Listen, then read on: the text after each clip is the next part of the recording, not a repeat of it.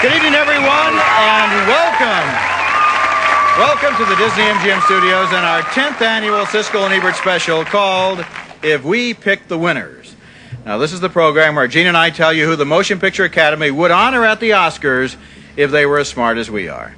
I'm Roger Ebert of the Chicago Sun-Times. And I'm Gene Siskel of the Chicago Tribune, and every year we, and maybe you do too, complain about the selections of the Motion Picture Academy. So we do something about it. We hold our own award ceremony with just 2 votes, Roger's and mine. And this year we also polled viewers of our regular review show, and we've tallied their votes in the top 5 categories. Okay, and on this special program, we don't make you wait until the end of the show for the top categories. We start right out at the top with the category of Best Actor. I have found the answer to the dreams of America. The nominees are Warren Beatty, who played the gangster who invented Las Vegas in Bugsy.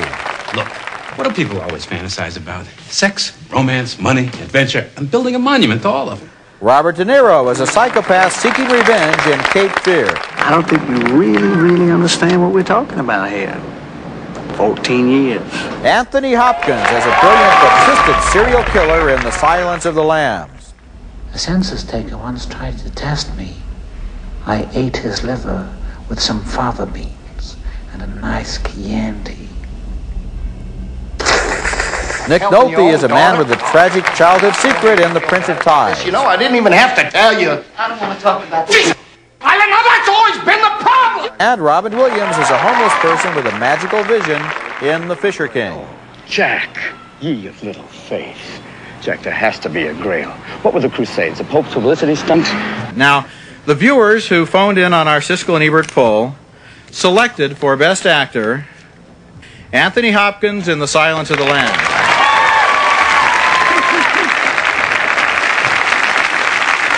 And now we'll see if they're smarter than you are, Gene, because here is Gene's choice. Gene's pick for Best Actor, Warren Beatty in Bugsy. Absolutely. A little smaller applause. That's right, I'm picking... That's Mr. Beatty's brother-in-law there. That's right, I'm picking Warren Beatty, and for me, the vote was between Beatty and the people's choice, Anthony Hopkins, but whereas Hopkins just had to find the right menacing tone, and hold it, I think Beatty was all over the emotional map in Bugsy, giving his best performance in years. Is that yes or no? He's required to be romantic opposite Annette Bening, where he dominates her at times. Oh, you pack quite a punch, don't you? He also is docile and supplicating at other times. Right now, Mr. Esther is having a tremendous amount of difficulty imagining anything he doesn't want from Miss Virginia. For years, I've complained that Warren Beatty has been too cute in his pictures, too precious, too self-congratulatory with his performances. Not here. He's vain and vulnerable. Warren Beatty gets my vote. I think it's a terrific job. Well, without telling you whether or not I voted for Beatty or not, I will say that I really thought he did a great job in Bugsy, and one of the things he did was he made palatable a monster. What surprises me in this movie is how ruthless he is and really how cold his relationship with his lover Virginia Hill is. Let's see who I voted for. Roger's choice for Best Actor, I think you're going to like this. Anthony Hopkins in The Silence of the Lambs. Now, for me, this category came down to a choice not between Hopkins and Beatty, but between Nick Nolte and Anthony Hopkins. And when I decided on Anthony Hopkins, it was because no performance in any movie for many years has more of a visceral effect on the audience. I'll help you catch him, Clarice. He played a villain, a serial killer, and a lot of actors have played evil, malignant characters over the years. But Hopkins avoided all of the cliches, including the temptation to overact. No, that is incidental. That is a performance that's going to be remembered for a very long time. Hopkins somehow achieved a strange effect, I think, in that film.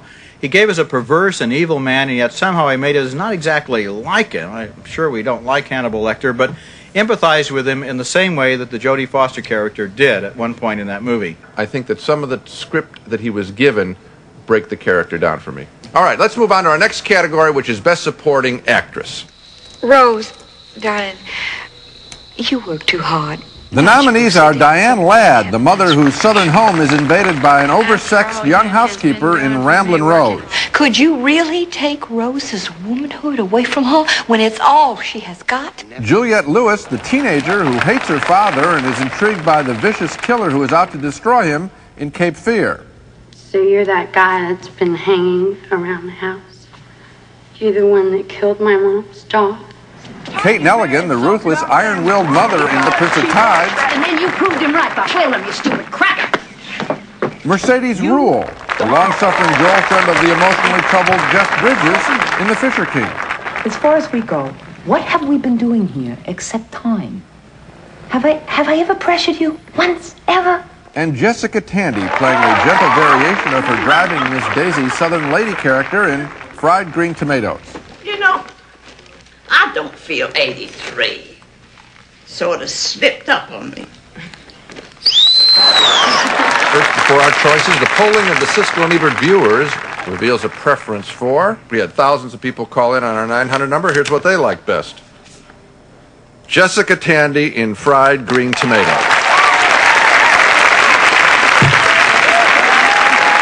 All right, here's your choice. Kate Nelligan in The Prince of Tides. What impressed me in this movie was that Nelligan, like Anthony Hopkins, created a bad person that you could somehow almost understand. You made a promise never to speak about that. In a way, she plays a worse person than Hannibal Lecter because she's not as sick, and so she bears more of the responsibility for the selfish and harmful things she does. Here's a scene with Nick Nolte where you can feel and almost hear all of the things they have not said to one another over the years. You know what your problem is? You dwell too much on the past. I never look back. When I say goodbye to something, I close the door. And as we see how she raised herself up from abject poverty to the big house up there on the hill, we see a willpower so relentless that her kids kind of got lost in the shuffle. Well, she does a very good job here, Roger, and it's a picture that I thought was filled with over-the-top writing and over-the-top performances. I exclude her from the group. Kate Nelligan does a real good job. Open up my envelope and see who I voted for. I'd be very happy to see who you voted for. Let's see here. Gene's choice in this category. Mercedes Rule for The Fisher King. Yeah. My pick is Mercedes Rule. I think that she is clearly the best, despite my not caring for The Fisher King, and I don't think the Academy does enough of that. Vote for a fine performance in a film they didn't like. If you're gonna hurt me now. What did I get I couldn't have gotten from anybody with no name any night of the week? It's a very fresh performance. I wish when I saw The Fisher King that more of the story had been about her, and less about Jeff Bridges and Robin Williams.